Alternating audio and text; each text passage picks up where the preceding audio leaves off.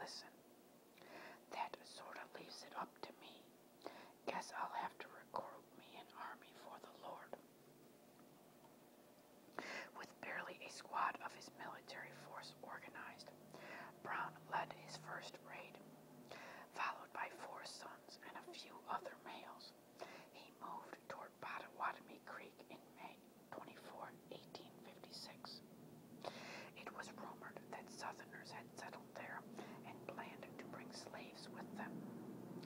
Near Dutch Henry's Crossing, Brown's band brutally murdered 5 men without bothering to ask them how they felt about slavery. The outpouring of outrage drove the slavery hater to Ohio and then to Canada. Still largely financed from Massachusetts, he received a fresh message, quote, from the Lord. He told me to set up a stronghold in the southern mountains, Brown announced to his followers. Slaves can come there and be safe. It will be our army base from which we will launch our campaigns. In Chatham, Ontario, Brown presided over a May 1858 convention he himself had called. 50 or so delegates, 35 of whom were black, adopted a constitution for a new free state that would be carved out of Virginia and Maryland. They wanted to name Brown their president on the spot, but he modestly declined the post. For the present, he said, he had been instructed by Almighty God to serve as commander-in-chief of the new nation's army. Brown was surprised that ex-slaves didn't flock to him. Very well, he reasoned. If they are afraid to come to me, I will go to them. Having grown a long beard to disguise the face that appeared on wanted posters in Kansas, Brown moved slowly toward a carefully chosen objective. October 16, 1859, found him riding into an obscure Virginia village about 50 miles northwest of Washington, D.C.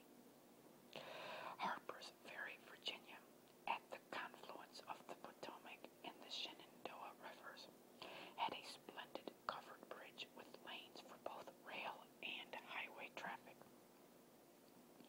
The village had been chosen as the site of the U.S. Armory, which elevated it to importance in the eyes of John Brown. Stockpiles of guns and ammunition from the armory would serve to arm the military forces of the nation he was about to form. Brown's 1859 Army of Attack was made up of about 21 men, whose chief weapons were pikes. Guns being scarce, the Lord's commander-in-chief had conceived the idea of lashing bowie knives to long poles.